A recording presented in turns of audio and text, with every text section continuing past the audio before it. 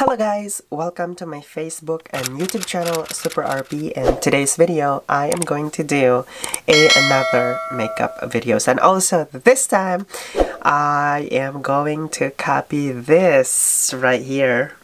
Yes, this look of Miss Nikkie Tutorial, the queen of makeup. Tululaway. The queen of makeup right here. Oh my god, I am so excited to recreate this look right here. And please, Miss Nikkie Tutorial, don't copyright me for this. Because I idolize you from the beginning of your career until now. I love this look, and maybe it's kind of like easy for me to copy this look. Let me try my power to copy that look. And also, this is my bare face, guys. I don't have anything on right now.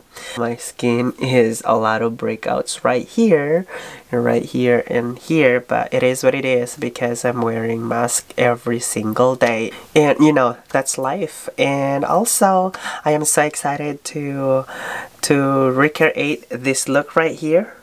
Yes, and right now let me apply my foundation, my eyebrows, and I'll be right back in a minute. Okay.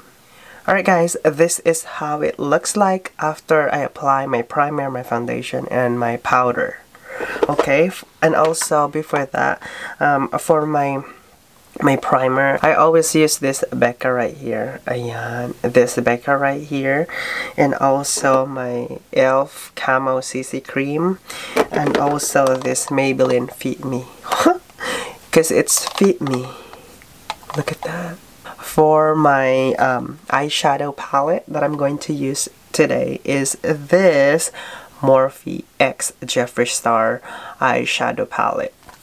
Yes, as you can see, pink, because this is a collaboration of Miss Jeffree Star and Morphe, and this is what it looks like inside, guys. I am going to show it to you. Yes, right here. See this?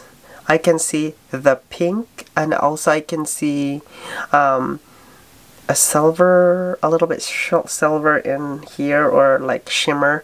And also I see pink, I see brown, I see a black eyeshadow a little bit. So this is a perfect eyeshadow palette for that, I guess, because there's a black right here and brown right here, and we have a silver right here, and a lot of shimmers in here. And yeah, I am so excited to recreate this eyeshadow look by Nikkie Tutorial. And also let me grab my tablet right here because I really want to see my guide of this eyeshadow. Let's go. So let me grab this. Hi dude, and let's apply it all over our eyelid. Not really, it looks like she had all over here. Shoot.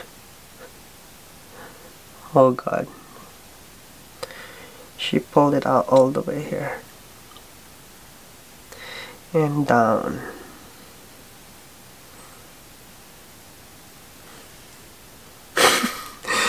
Uy, bakla. Anong nangyari? I-blend ko lang ng maayos to. Let me blend it really good. I-blend ko lang siya ng maayos. Diyos ko. I did not expect the eyeshadow. So, right there. And I'm gonna add a little bit more in this area right here, because it looks like she had a lot of it right here. And she was like smoking it out. Parang naman nasapak dyan, Super RP. Magtanggal nga tayo. Kung nagkamali man din, grab your ito. And then it's okay to make mistake because we're not perfect. And now I'll try to grab this pink nandito sa inner corner niya. I am going to use this one right here. See, self-made. Hi? Ay, parang iba yung sayo, Nikki, ah. Ay, Diyos ko. Sige lang guys, don't worry about it. Mahahanapan natin yun ng paraan later. Paano natin yan i-diffuse. Blend lang. Slightly blend.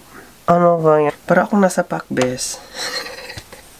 I'm going to use this one right here. Kasi parang yung shimmer niya, it's almost similar to the shimmer that Nikki had right here. Ayan, okay na. Dinifuse ko na siya ng konti. Ng very, very light. Parang okay na siya. Pero, yung ilong ko namanas na siya, te. Don't worry. Uulitin natin yan ng mamaya. Eyeshot. Yung foundation natin. Tatapala natin yan. And right now, let me grab a kind of like a flat brush again. And let me use this kind of shimmer right here. Ito. Because it looks like she had a very intense shimmer right here to diffuse that pink. Ayan na. They're going to get through together. Ayan. Diva. And also, I'm going to use this brush right here, and I am going to grab this color right here. This one. Ito. And it looks like she had that next to it right over here. Ayan. Uy, ayan. Parang na-diffuse na siya.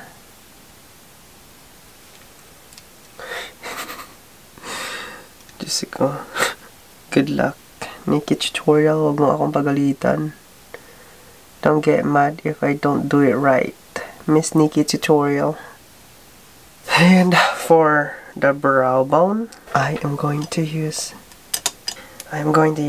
this one right here. This. And I'm gonna put that into my brow bone right now. And then all you have to do is going back to your previous brush and blend them out. And also right now, let me grab a small brush right here. She had something right here. So it's the same thing. I'm going to grab this brown eyeshadow right here, and I'm going to connect it. There you go. I guess this is the look like. It's almost similar though. It's almost similar to what Nikkie Tutorial has right now. But let me do the other side of my eyes and I'll be right back, okay? Ba't ang layo? Para akong nasapak. Para akong nasapak, Diyos ko. Nag-eyeliner ba siya? Parang nag-eyeliner siya. Sige, mag-eyeliner na rin. Nag-eyeliner siya. Pero, yung eyeliner niya dito sa baba is white. Wala ako nun. So, ang gagamitin ko, black na lang. Ganon, para ma-intensify na lang yung smokiness ng mata. Ganon. Bagay ba tong look sa akin? Hindi. Kasi ganito siya, ganyan yung mga look na ginagawa niya all the time. So, I don't know if bagay yan. But anyway, gagawin ko tong maliit na wing. Right over here. Diyan lang na part. Wait lang. Nag-eyeliner ka din? Oo, meron siyang eyeliner dito sa inner corner. This part right here. So, maglagay na din tayo. Okay na yan. Oh, ayan. So, may eyeliner na po. Alright guys, magpo-full slash lang ako and I'll be right back, okay? So, I don't know right now guys. As you can see, nagbuo-buo yung foundation. Ayoko nang ganito, pero tatapusin ko tong video na to. So, let's go. Let's contour. Diyan lang siya. As always, diyan ko lang siya ilalagay.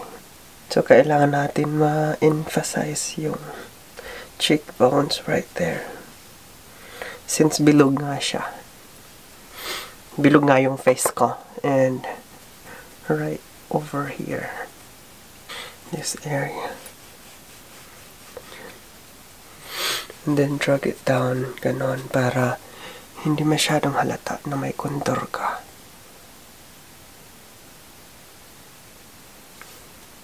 Okay na ako dyan. Magba-blush lang ako. Use this blush right here.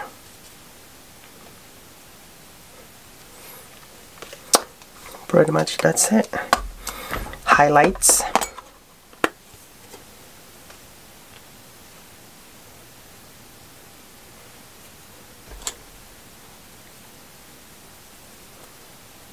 So, ilalagay ko yung picture ni Nikkie dito. Kung magkamukha ba, kung magkapariha ba. Iba siya, ting. Ayan, yan yung... Ito, tsaka ito. Ang layo. Ang layo, bes. Ang layo, bes. Tingnan mo. Alright guys, namatay kasi yung camera kasi naubos yung battery sa kagagawa ko nito. But anyway, I am back and this is my final look. I-zoom out natin. Ayan, parang